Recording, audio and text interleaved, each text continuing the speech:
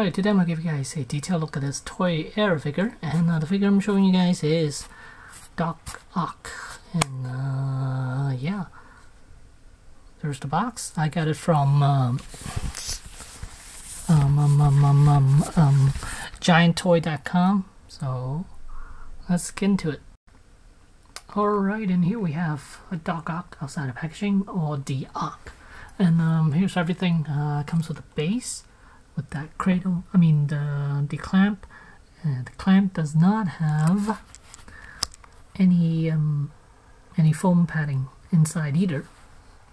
So there's the cradle, and then 4 bags of money, and then we have his goggles, bunch of hands, a bendy rod, and then 4 tentacles. They're different.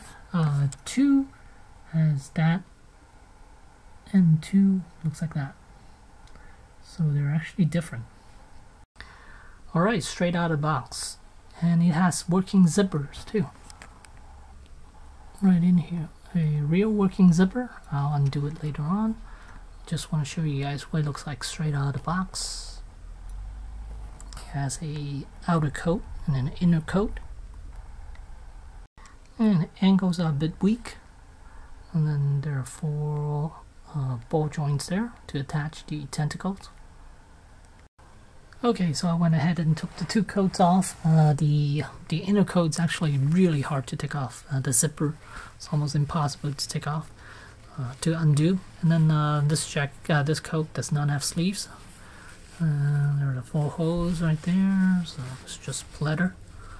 Really nice, actually. I think they did a really good job with it.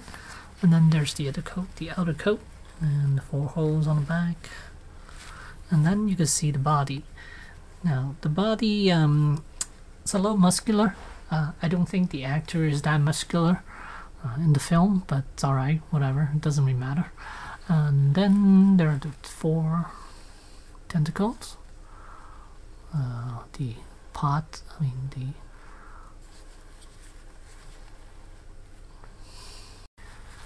there are the 4 connectors right here, so you just need to pop those arms in. I'll do that later on.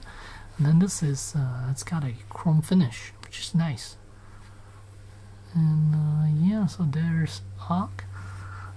His pants are padded a little bit to make it a little more chunky. I still really like the head sculpt. I think they did a really good job with it. It's not perfect likeness, but I think it turned out really nice. And with the goggles on, he's almost spot on. So, alright, so let me put the coats back on and then attach the arms. Alright, and here's Doc Ock with all the tentacles and everything. So you guys can see he looks absolutely gorgeous with the goggles on. Spot on. Wait, let me move the goggles up a little bit. Okay, there we go. And tentacles, they are all individually articulated. There are ball joints on all of these notches there. So it's awesome how many notches are on here. They didn't skim on it because I was imagining that they will maybe do sections by sections, like 5, 10, in order to save on ball joints, but no, they didn't. They gave us all ball joints in each segment on these tentacles. So I'm very impressed with that from Toy Era. The bendy rod is a bit long. It would have been nice if the bendy one wasn't this long. It's kind of super long, so I have to bend a bit of it just so it doesn't look so massively long, because otherwise it will be way up there, which I don't think it needs to be. He could have done it. He could have even done it a little bit lower, but I can't get him any lower because the bendy rod is just too long for this figure. But everything else looks fantastic. Figure looks fantastic. The joints are a little bit loose, especially around the hips and the ankles. Those are a little bit loose, but everything else is very nice. And since I'm putting him on a flight base, then legs aren't that much of an issue.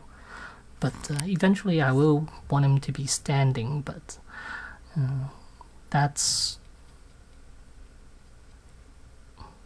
could be an issue. Maybe I'll put some floor polish around the joints and stiffen it up or something. See if that'll work. And then yeah, really good looking figure.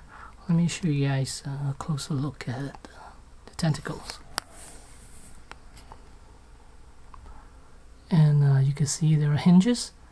There are 3 hinges, well, 2 hinges, one right here and then base right there, and then all these segments are ball joints,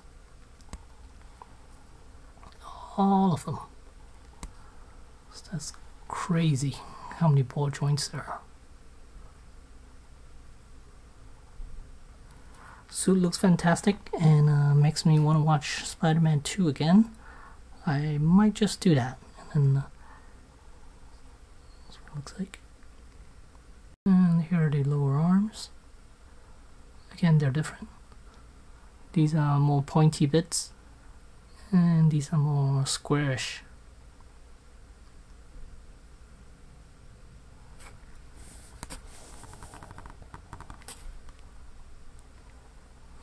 Yeah, this figure turned out fantastic. Better than Goblin. So yeah, I'm surprised a Toys Era was able to create something this fantastic. And Hot Toys didn't give us one, so I'm glad Toys Era is giving us this. And at the end of the day, is this figure worth getting? Yes, hell yeah. Even though I pay a bit more. I think initially when it first came out it was $209 or something, and then I waited. I didn't think I needed it, but after getting Goblin, I decided to get it, and it was still available, so I'm happy about that. And it cost me $240, which I'm happy to pay from gianttoy.com. That's where I got it, and they're very good with their shipping too.